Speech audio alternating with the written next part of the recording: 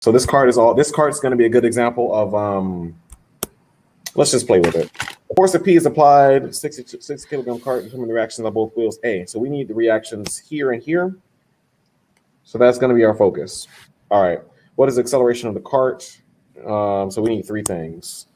A, B, and acceleration. Center of mass is at G. Dope. So I'm just going to draw the free body diagram directly on the cart and then draw the kinetic to the left. So note that the center of mass is actually not in the center of the cart, which is cool. So we're going to put mass times gravity here, which is about 600.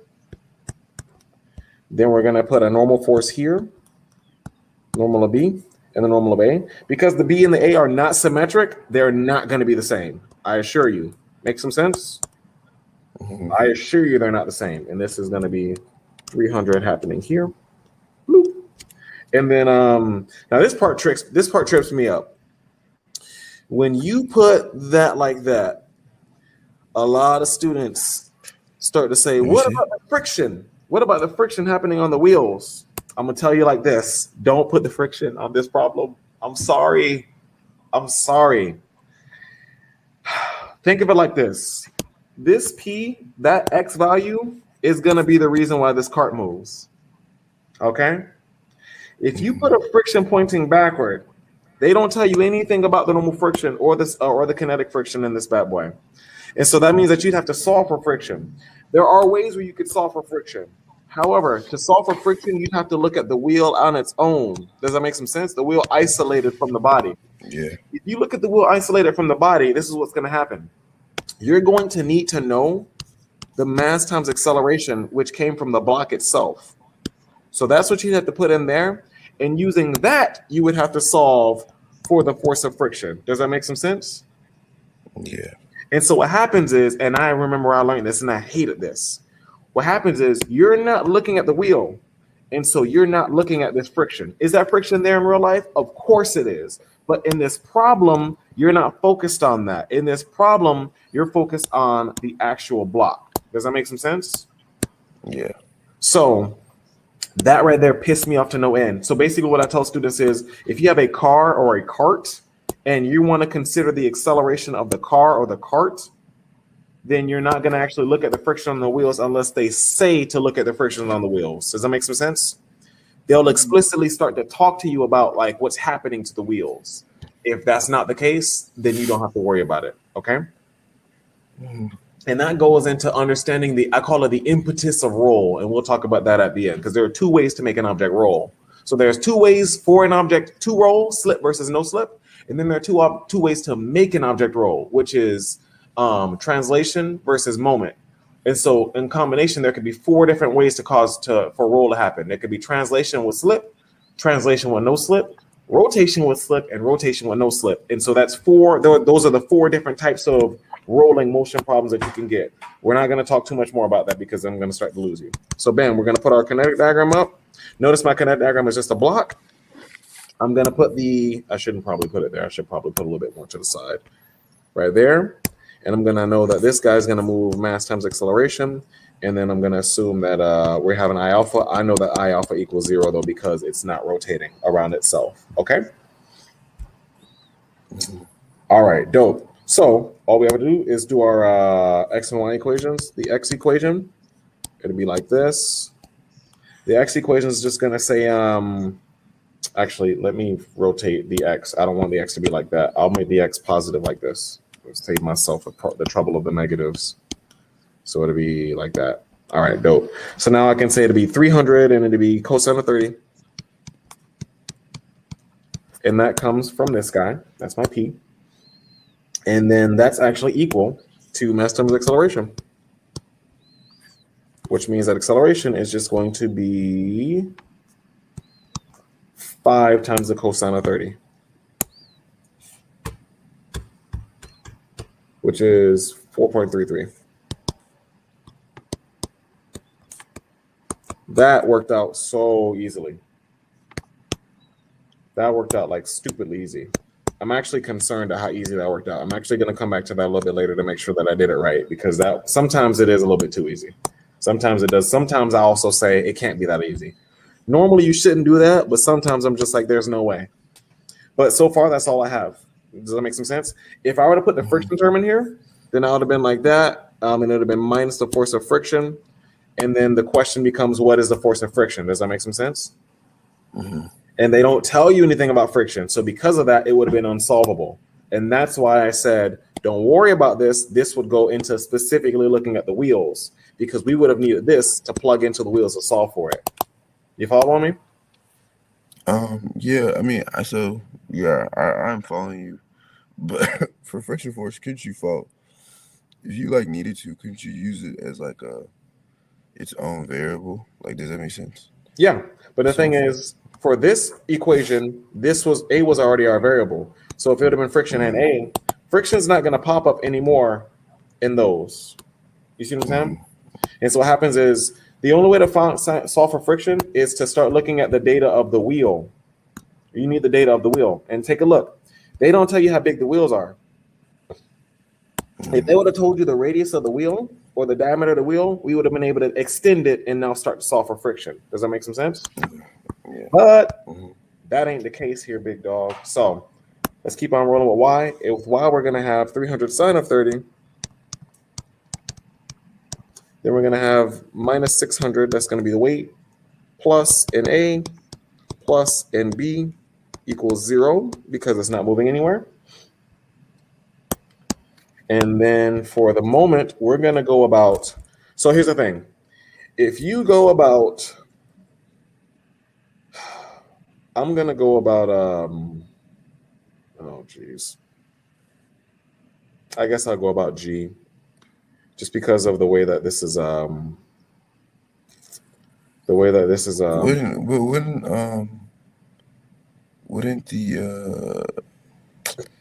wouldn't 300 be negative if you're doing plus NA plus NB? No, this 300 comes from this guy, which is positive. It's up. And then rotationally, then they're going counterclockwise, right? Yes, they're going now. In the moment, these are going to be opposite to each other, but this is the Y. So we're talking about just up and down. All right, so let's pick I'm going to do B. I'm going to do IG about B. So I'll do Z about B.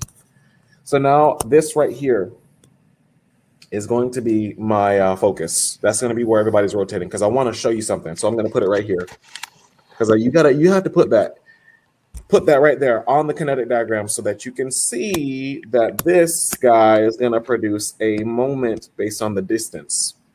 So the resultant motion actually does produce its own rotation if you are off center. Does that make some sense?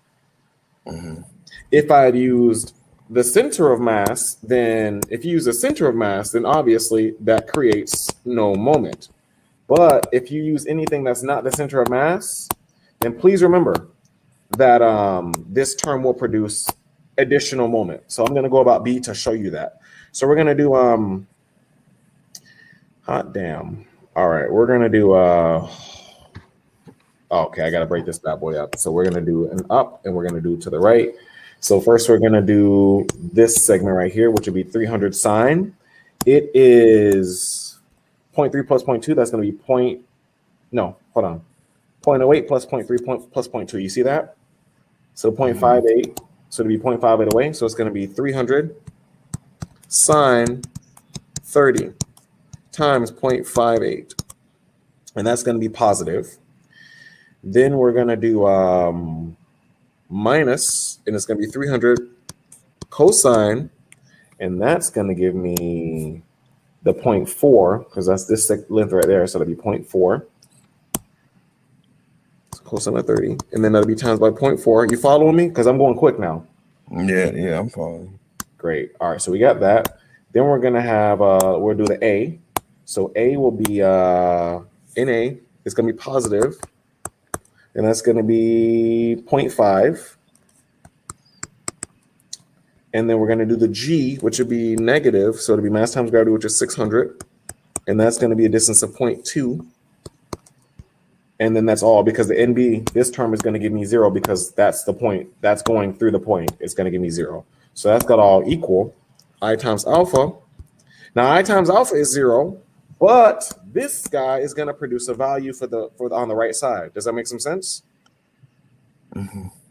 And that's because He's off the center. The center is no longer G. The center is B. He's not on center. And so because of that, he's going to create moment, which is so important. And this is going to happen from time to time. And so I'm forcing it to happen with this equation. Could I have done it with G? Of course I could have done it with G, but you would have had equal to 0. I want you to see how this works. And so I'm forcing it around B. It doesn't matter which one. It doesn't matter if I pick B, A, or G. They're all going to work out. So I'm going to go minus, and that's going to be MA, and that's going to be times by 0.3.